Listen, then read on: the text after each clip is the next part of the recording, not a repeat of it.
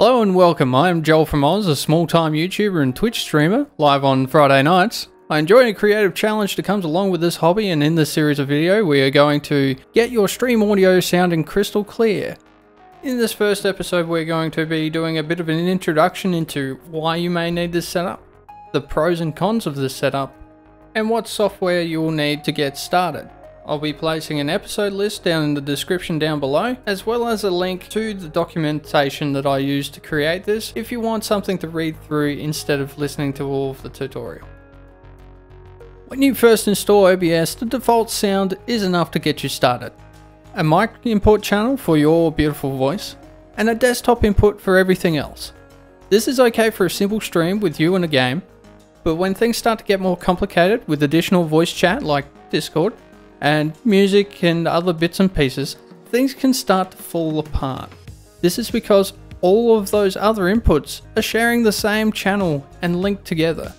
So if you want things to turn up or down separately from each other, you cannot do it. They're all linked to the same channel. The goal here is to separate these programs into their own channels that we can then customize separately and ultimately apply filters to that smartly govern those noise levels for a clearer and more pleasant listening experience for your audience, including lowering music and game volume dynamically when you and your friends speak, and returning it to a higher volume to fill in any quiet moments or allow your audience to hear what's going on in a game during any sort of dialogue or action sequences. The goal of having this more intricate audio setup is to be heard by your audience dynamically with sound compression and above other audio being recorded. Have Discord untethered from the desktop audio, also dynamic with sound compression and ducking underneath the primary speaker, you, and being able to be heard above the desktop noise, because it's no longer tethered to that. Have the desktop sound being adjustable separately from the spoken audio, so if you have a particularly loud game you can turn that down.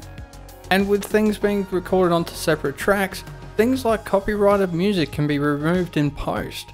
So if you have music playing in the background, you can remove that if you record it from OBS. And being able to have audio channels that aren't heard by your audience, such as chat notifications. And best of all, this setup is cheap. It only cost me 25 Australian dollars, give or take a little bit, and that was only because I need an extra channel for my chat notifications to come through, whereas you will not need that if you are not running chat notifications. All of these pros do come with a downside though. Some of these cons include time consuming and difficult to set up and maintain, hence why I've made these videos to begin with. It's prone to failure and bugs. Unfortunately, there's a lot of software working together here. Not confined to recording and streaming, so it must be active at all times, and thus if it does fail, it can also affect you when you are not streaming. And it can be broken by Windows updates, resetting things back to default. All of this means that it requires a decent understanding of how Windows, Voicemeeter, and OBS work together so that you can maintain your audio on your system. In this series I will explain how to set this up and how, to my understanding, these systems work, arming you with the knowledge to use and maintain these systems to the best suit your needs and to make your recording or streams sound more professional.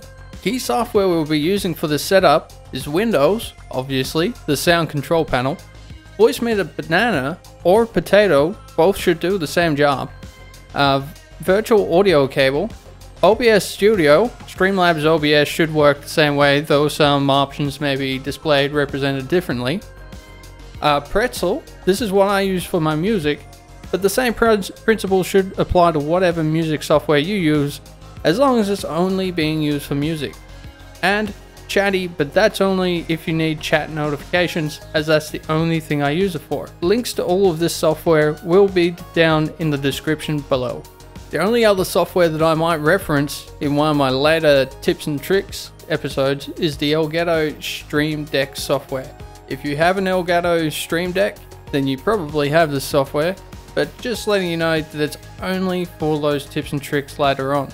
Now, I'm not going to walk through installation for all of this software, but in the next episode we'll start talking about audio channel routing and getting the basic foundation of our audio channels sorted out so that we can then move on to using them for other things. Now, I'm sure this is pretty cliche on YouTube by now, but please like the video.